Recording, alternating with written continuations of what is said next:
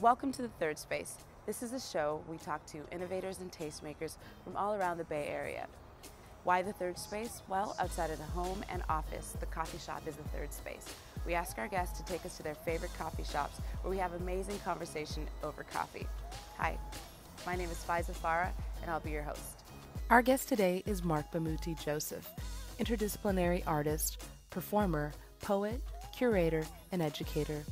He's currently serving as Chief of Program and Pedagogy at Yerba Buena Center for the Arts in San Francisco.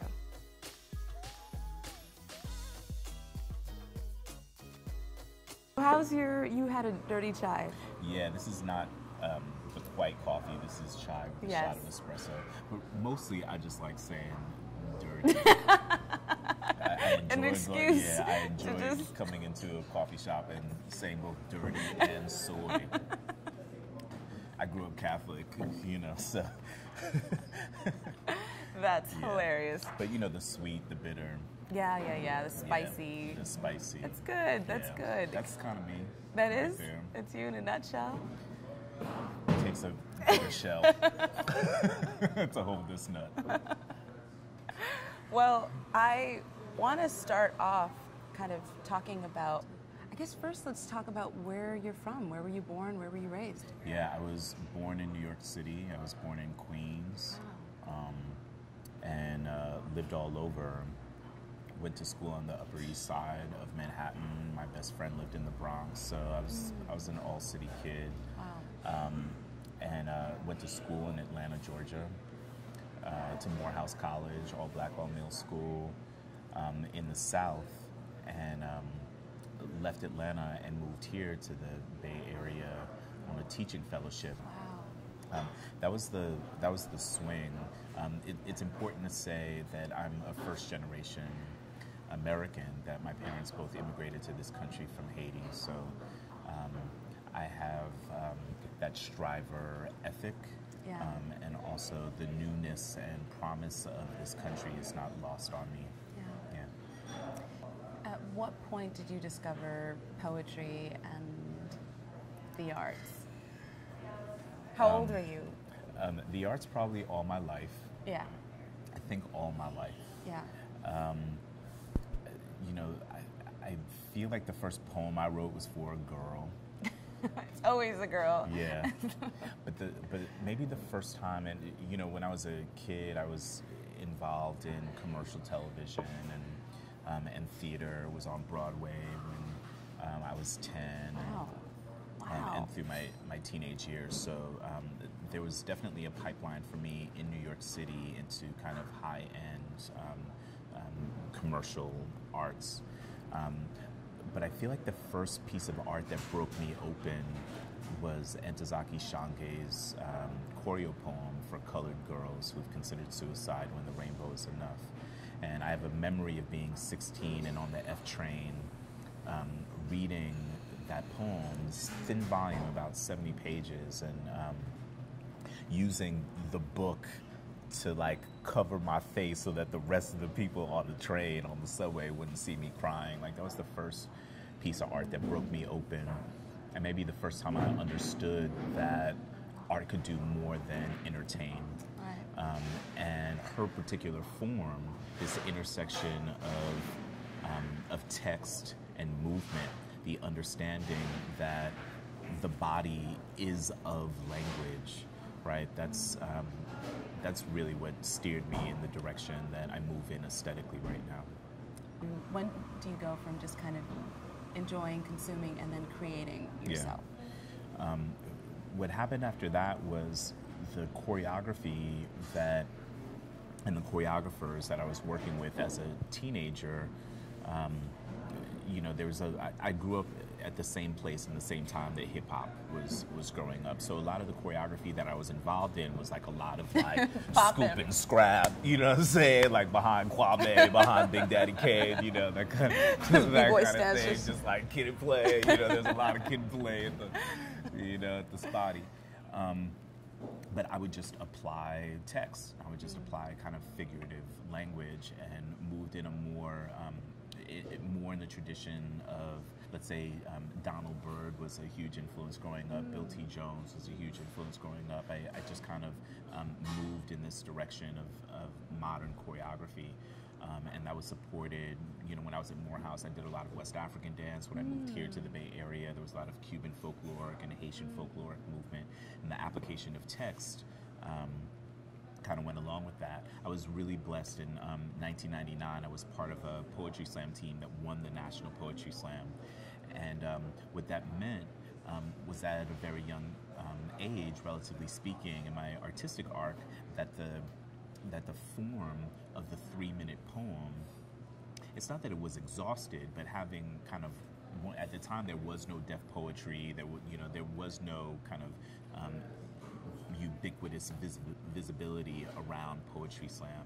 So winning the National Poetry Slam, like, that was the thing that you could do. Right. And having done that, I then sought to take poems and take poetry and do a little something more than what was possible standing behind a microphone for 3 minutes. My good fortune was that I started making these 5-minute choreo poems and then 10-minute choreo poems, and that work began to get commissioned. And pretty soon I found myself doing evening-length shows, combining text and movement in high visibility places. And were they like one-man shows, or did you have a crew and a cast? Always a crew, always collaborators, even though I was doing kind of most of the running, sweating, talking, dancing, but I had amazing collaborators from the very beginning. I've worked both in this kind of solo tradition with collaborators and more ensemble with collaborators, and now I find myself working with symphonies, ballets, operas. I talked about Bill T. Jones as a primary influence. Right. I'm now making an opera with him called We Shall Not Be Moved for Of course you Opera are. Festival. Of course. He's directing it. I'm writing the libretto, and his brother Daniel Bernard Romaine is scoring the opera. So, I still do 3, 4, 5-minute poems where it's just me, and then I also work with these kind of larger companies. So how do the things like Youth Speaks and Life is Living kind of show up in your life? Yeah, so there's no way, I think, that here. So I believe that art works on the edge of reasoning. And what I mean by that is whatever kind of like common consciousness, whatever concept of normal we currently have, the people that are most likely to transcend that are astrophysicists and artists. Right. Right. People that kind of make dream for a living, and people whose consciousness is always among the stars. Right. So, I believe in making the dreamers thrive among us, and but what that also means is a dream of a more equitable, accessible, thriving community that's built on inspiration. Right. The community is definitely a part of that. It's a big part of that. Yeah. So you can't just like make poems or make dances because they're pretty, right? There has to be some network of accountability, I think, that grounds any kind of aesthetic aspiration that we have. Right, and that's the functionality of it. That's the functionality of it. Yeah, so right around 1999, there are NATO tanks in the streets of the former Yugoslavia, and there's a philanthropist that found a brother named James Cass and me and invited us both to take part in a movement in the former Yugoslavia called Youth Against War. And he had us working with Kosovar Gypsy kids, Croats and Serbs, using poetry to bring them together, to have them tell their stories and kind of rediscover common ground in this place that had been segmented, separated, and violently affronted by ethnic differences. And so that idea that we could use the personal narrative as international diplomacy felt like it also made sense here in Oakland or in San Francisco in the Bay Area, where set tripping is a common occurrence.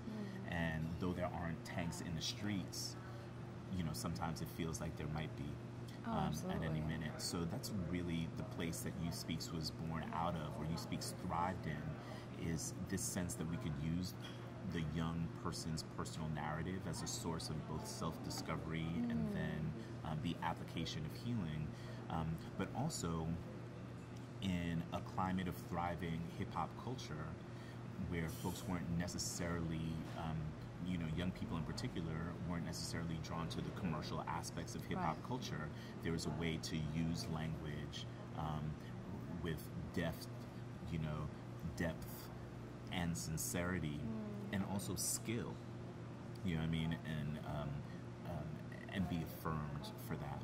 So, so I stayed with Youth Speaks doing that kind of work in very many permutations. We created a national poetry festival called Brave New Voices, and beginning in 2007, 2008, we worked with Russell Simmons to document the Brave New Voices work, and that work showed up on HBO, and you know, had an amazing time working with Youth Speaks. And I would say that the other kind of large-scale project for me that came out of that time was Life is Living, which is a series of one-day festivals that we hold in under-resourced parks that are devoted to hip-hop, environmental action, and peaceful urban living. And the first Life is Living was held not so far away from here in West Oakland at Little Bobby Hutton Park. And they continue to be, I think, a landmark, certainly here in the town, for what Black joy might look like at scale. And what a historical park. Yeah, it's where the Black Panther Party had their Black Panther Party, exactly. It's where they gathered, and where the free breakfast program of the Black Panthers kind of first went off. You know, but as with many of our historical landmarks that are steeped in history as a result of both experiments and experience, the status quo or the state or city administration tends to neglect these spaces, specifically where Black history is made. So, you know, I think one of the great successes of Life is Living is that there's been, I would like to think that the amount of visibility that we gave to that park and the kind of emblem that we were able to cultivate of thousands and thousands of people showing up in order to celebrate one another. You know, this isn't just an emblem or an indicator that social ecologies are just as important as physical ecologies. I think for city government, it also signaled that this was a park worth reinvesting in. And so the cosmetic and infrastructural improvements that have been made to the park since we've been here are pretty profound, which probably means that it's time to move our act to another part of Oakland, because you always want to be where resource is needed. And we have the resource of love. I want to know what you're working on now, and how it's placed in this particular time. Well, I'd like to think that my most important work right now are these large-scale affirmations of Black joy in the public realm. And I think that the landscape that you're talking about is one where the vulnerability and fear and persistent systemic attack on the Black body is part of our nightly news. You know, for those of us that grew up in this country, or for those of us who grew up in, you know, in this skin, in the African summer, in the skin, you know, existence, this isn't necessarily new, but when we talk about Sandra Bland, or we talk about Walter Scott, or we talk about Sam Ambrose, or Trayvon Martin, or Oscar Grant, or, you know, Mike Brown, you know, these names, these people who have become icons in our consciousness, I think have foregrounded a particular vulnerability, one in which the justice system has not corroborated with a sense of our own collective humanity. And so, you know, the question I think many of us are asking, or many of us have asked, is what's on the other side of the matter of Black life? Like, can we frame the matter of Black life in something other than rage or grief or mourning? Right. So, you know, with this in mind, I made recently an installation, what I call a self-refracting, self-repairing second line for Gone Too Soon. The installation was called Black Joy in the Hour of Chaos. It's Central Park. And it was in Central Park, worked with Creative Time, worked with a longtime collaborator, Brett Cook, on building the visual emblem, and then worked with musicians, dancers, poets from all over, from New York and the Bay Area, in order to create this celebration under a red, black, and green parachute in the middle of the park. It was fairly extraordinary. It's kind of like durational work. But that's prompted and kind of given a lens for me on just everything that I want to do in terms of the visual culture and visual identity of Black life. You know, sometimes we talk in terms of counter-narrative.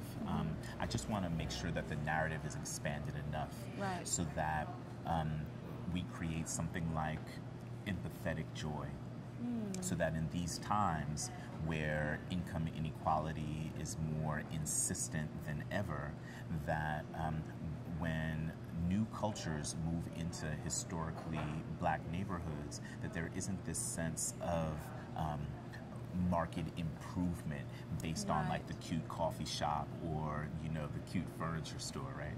That there's a sense that as neighborhoods become integrated in a different kind of way, that the matter of Black life, that the humanity that's been historically present and the culture that comes out of that life is preserved, revered, affirmed, and evolved, right? So that we're not moving in and also displacing. So I think part of why we do that goes back to this thing of the edge of reasoning, right? Black artists have to normalize, I think, Black joy in a different kind of way, so that it's present in our collective consciousness, so that, you know, these officers that aren't shooting at humans, that are shooting at tropes, you know, these real estate developers that are coming in and just kind of building on top of historic homes, you know, driven by a hyper-capitalist agenda. You know, maybe they won't be dissuaded from the violent action or, you know, the kind of the violent real estate-based action. But perhaps if we continue to do this work artistically, there's a different normalized sense of our humanity inside of our common consciousness.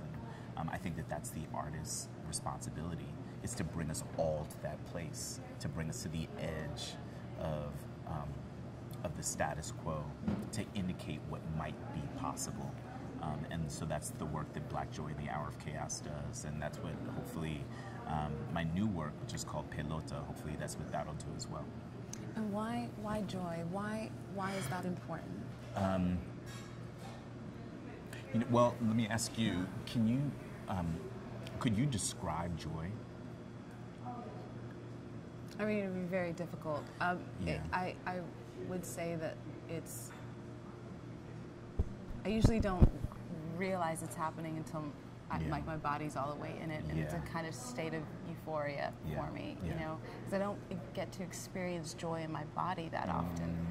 So there's a moment where I'm like smiling from within, you know, and really happy, and I'm playing. Yes.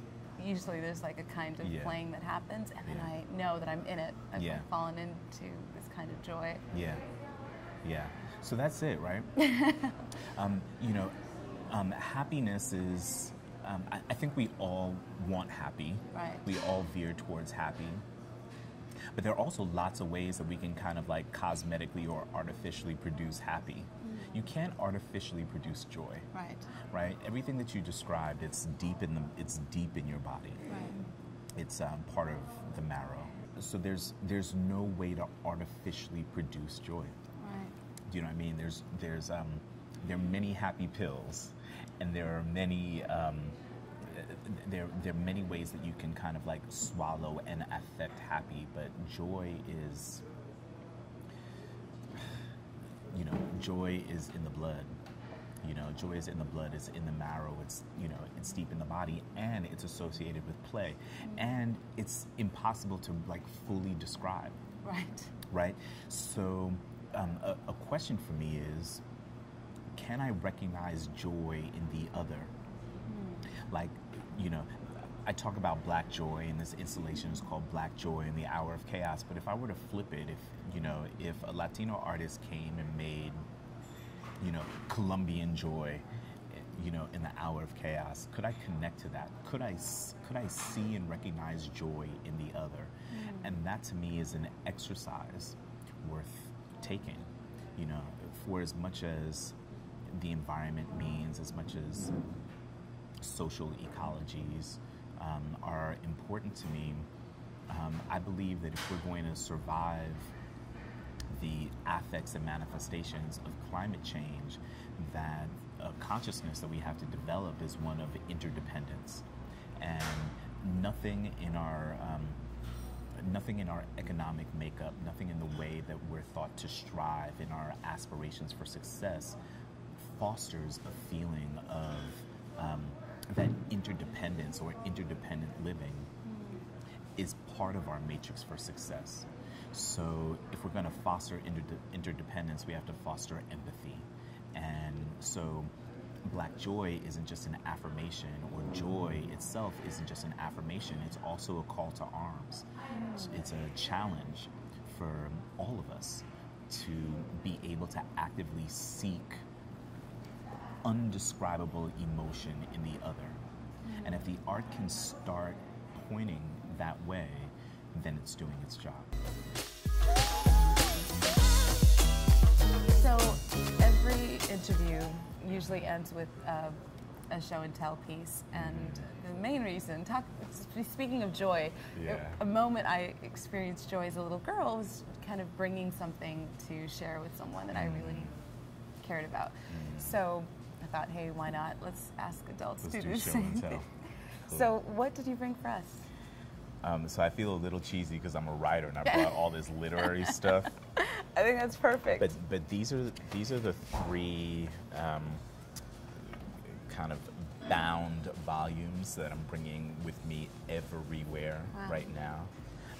The first is I would call it a contemporary historical memoir. I don't know if he would call it that, but Ta-Nehisi Coates' Between the World and Me. So good. And one of the reasons why I'm bringing this everywhere is because having just read it, I'm reading it again, but this time my 13-year-old son is reading it with me. Oh, wow. And the book is positioned, it's framed as one long letter between one long letter from him to his 15-year-old son. So it's already an heirloom in my family. That's what we call future classic. So I also brought some other stuff. What else? What else? So this is Eduardo Galeano, Soccer in Sun and Shadows. Let's see, what's the bookmark in here? There are a hell of bookmarks in here. But Soccer in Sun and Shadows, Eduardo Galeano was an Uruguayan writer who passed away this past April, just a tremendous intellectual poet, novelist. I'm obsessed with the global game. My next piece, Pelota, kind of looks at globalism, inequality, and the search for joy through the lens of this game. And this is like my Bible right now. Wow. This is the prototype for the theatrical work that I want to make. It's a series of, it basically just looks at history and kind of a contemporary political and economic outlook through the lens of the sport that I grew up playing and the sport that I love. So, inspiration, and then this is where the inspiration goes. Word. Yes. Lands. So I just celebrated my 3rd wedding anniversary. Oh, congratulations. Thanks. And my wife gave me a journal. And she was like, man, I'm giving the writer a journal. It's so, you know. But I love it. I love it. So a lot of the inspiration from here goes here. So I'm showing and telling you where it happens and where it goes. Thank you so much. Sweet. Thank you for being a guest. It was such a pleasure talking to you. Are you kidding me, dude? It's totally my pleasure. Awesome. Thanks. Thank you. Can I hug you? Yes, let's do it. Bring it in. Thank you so much. Thanks for watching another episode of The Third Space. I had such a great time talking to Bamuthi. We had such a great conversation. He's so amazing. You guys know what to do. Follow us, like, share, subscribe to our YouTube channel, and you can also follow us on Instagram at _third space. And we want to hear from you. So if you know of any interesting people that live in the Bay Area or come through the Bay Area that we should be speaking to, leave a comment below. Thank you so much, and we'll see you on the next episode. Bye.